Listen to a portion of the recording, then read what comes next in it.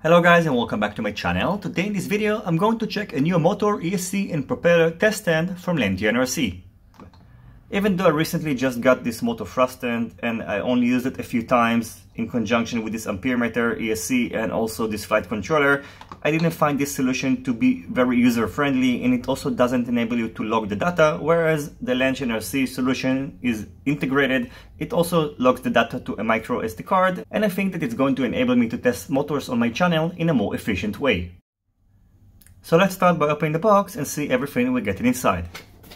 First of all, we're getting a USB micro SD card reader, two XT60i connectors. These are not XT60 because they have the interface in the center that is going to be connected to the signal pad of the ESC. So we have the option to connect directly to the ESC. So we have the battery plus, ground, and then the signal connector. And you also have the option to connect the ESC using a servo connector. Finally, covered with this protective foam, we can find the thrust stand. It comes with a micro SD card, which is already inserted inside. This is a 128 megabytes micro SD cards, which I really didn't know that they're still manufacturing, but still it's going to be more than enough to store all the data from our tests. On the center of the test stand, we can find a 2.5-inch LCD touchscreen. We have this dial that controls the throttle if you are using manual mode. We're going to get to it later in this video. We have these buttons that are going to enable us to switch between the modes. Again, I'm going to get to it when I'm going to show you how the testing is done. Powering the test stand is done with LiPo batteries with XT60 connector between 6 to 40 volts. Over here we have the connector for the ESC. I'm going to use this connector, which means I'm going to solder it to the ESC, and this is going to be connected to the signal pad of the ESC. And on the front, we have this placement for the motor. The distance between the motor mounting holes is between 8.3 to about 20.4 millimeters. So now, after mounting the T-Moto F40 Mark III motor, and I also soldered it to this ESC, I can plug the XT60i connector. And now I can power the thrust stand. As you can see, it first displays this warning that you have to make sure that everything is okay before using the thrust stand, so make sure that it is used in a safe environment. Then press OK. And now we can see this screen. Let's go over the display data. First of all, we can see the weight in grams. So you can see when I press the motor thrust stand, it goes up, and if I pull it, it will display a negative value. It can measure up to 10 kilograms. Then we have the efficiency value, which I'm going to explain to you how it's calculated later when I'm going to analyze the data. Then we have the time in seconds that is used for the motor auto testing interval. You can set it between 2 to 5 seconds using this button over here. But first you will have to start the test in order to set it. Then we have the voltage of the battery, the current ampere that is drawn from the battery, and then the watt, which is simply calculated by multiplying the volt with the ampere. Pressing the dot button is going to display the result from the last test. First, you have to start and finish a test in order to display it. Then we have the set button that is going to take us to the parameter settings screen, so you can adjust the voltage of the battery. So if you need to calibrate it, you can just measure it and then adjust it accordingly using the plus or the minus buttons. You can also adjust the current, and then you can also adjust the pull. So if you want to calibrate the weight, you will need to place, for example, a 1 gram weight on the top of the weight, and then you'll need to set it to 1 gram and press OK in order to calibrate it. You can also press re-init. So you can see right now I set the voltage to 15.5 volts, which is not correct. So after pressing re-init, it's going to reset it to the start value. If you wish to format the micro SD card, you can simply press the format button. It's not going to prompt you, so after pressing it, it's just going to erase all the data on the micro SD card. Hitting OK is going to exit this screen. And finally, we have this button that is going to start the test. It's going to ask you if the PWM is equal to 1000, which means you have to make sure that this knob is all the way down. You don't want to start the testing with the knob not being set to 1000, because then the motor is just going to start as soon as you press the OK. So make sure the knob is down, and then you can press OK. And now you can see when I rotate the dial, the motor spins. So you can see now it's working. If you wish to perform an emergency stop, you will have to long press the stop button. And you can see now it stopped. All the buttons need to be pressed at least 1 second in order to change the data. So for example, you can see when I press the start, we can also change the interval of the automatic testings. So you can see that just a short press of the S button is not going to make a difference, but if you're going to press it for 1 second, you can see that now it was changed to 4, 5, and back to 2. If you need to calibrate the weight and bring it to 0, long press the button next to the T, and you can see that now it's set to 0. The next thing I'm going to do is to use this Gemfan Flash 5152 propeller in order to perform a test. But before using the propeller, I would like to show you something. In order to calculate the efficiency, you will need the motor to press the thrust end. But if you're going to place the propeller just as use it on your quadcopter, for example, like that, it's going to pull the motor, which means you're going to get a negative value. So I'm not sure why, but Lantian RC are not using the absolute value of the weight, which in my opinion they should have done, and maybe they're going to release an update that is going to fix it. So what you will need to do if you want to measure the efficiency is to place the propeller in the reverse direction. Another option that you can do is just to use it the normal way, and then you can just calculate the efficiency by yourself. It's pretty simple, and I'm going to show you how it's done after performing the auto test. Now, after securing the thrust end, of course this is just temporary and recommend to use some screws, I can start the auto testing. So first I'm going to press start, and then you can choose the program that you would like to test.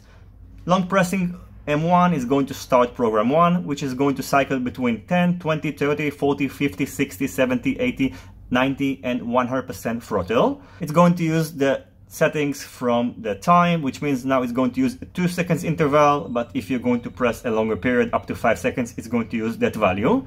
Long pressing M2 is going to cycle between 25, 50, 75 and 100% throttle, and finally M3 is going to cycle between 50, 60, 70, 80, 90 and 100% throttle. So let's start with M1.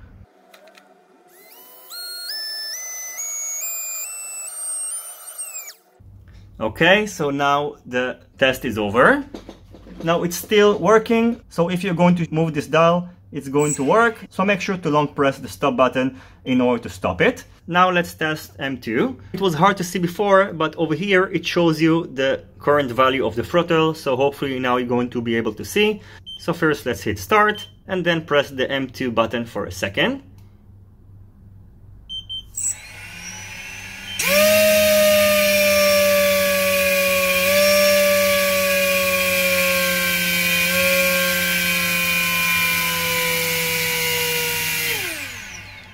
And you can see that now it didn't work well because the voltage is way down. I didn't notice, and there is no warning about it, so make sure not to deplete the battery. So I'm going to switch to a different battery. Hopefully I didn't damage it. So now I'm going to use this battery instead. I'm going to perform the first test again because towards the end the voltage was too low, and I think we found a small issue with this test stand. I think it could have been advisable to set a voltage that just won't let it go beneath it, because you might damage your battery if you're going to deplete it. So now let's connect this battery. And let's start the first test again. Before that I'm going to format the micro SD card because the data that I've got is not valid. So let's format it, hit start, and now we can press M1.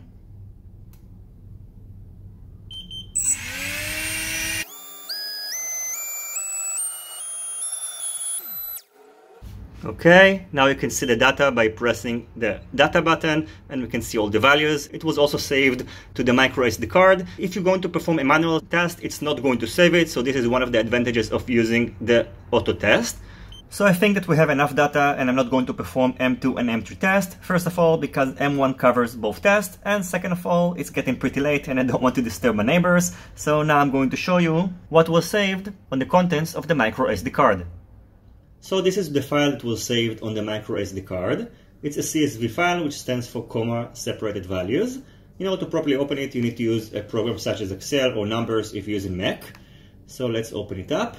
And you can see that the data is properly organized inside this table. So you can see over here the number of the test. And then the first line is the percentage of the throttle. I'm just going to add some data in order for us to better understand what we're seeing. Then the volt of the battery. So for example, when the throttle was at 60%, the average voltage of the battery was 16.44 volt. Then we can see the ampere that was drawn from the battery. P, which is watt, which is the multiplication of the volt and the ampere. After that, we can see the total lift. So for example, when the throttle was at 50%, the motor was pulling at 470 grams, and when it was 100%, it was lifting 1.268 kilograms. And finally, the efficiency value, which is calculated by dividing the weight with the P. So the higher the number gets, it means that the motor is more efficient, because after all, it grams per watt, which means that if the motor is more efficient, it's going to pull more grams or more weight for every watt spent. So as you could see, the data that is gathered by this thrust stand is very clear, and it's going to enable me to compare different motors and different propellers, and it can also produce some graphs in order to show the difference between the motors and propellers in a very convenient way. As for the product itself, I think this is a much better thrust stand than the one I used to have. It provides an all-in-one solution. It is user-friendly and also very simple to operate, and at about $116, I don't think it's very pricey. It does suffer from a few flaws, which should be pretty easy to fix as long as this device supports software updates. I'm not sure if it's possible, but I'm going to reach out to Lantian RC and give them my complete feedback.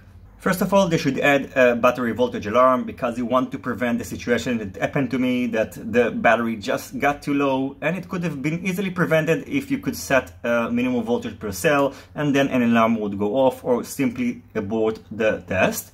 In addition, I think that short pressing the stop button should abort the testing, even though they set it for 1 second because they want to prevent the other buttons from being pressed. I think the stop button should be an emergency button, and as long as you short press it, it should simply abort the test. I think it's also advisable after the auto test to abort the test, because you could see that after performing an automated test, you could still use the dial, and I think it could be pretty dangerous because you thought that the test is over, but then you can rotate it and you can cut your finger, which is going to lead me to the final conclusion that you should be really careful when using this device, because you can easily cut your finger and you don't want it to happen. And be careful, and as long as it's connected, treat it like an armed quadcopter.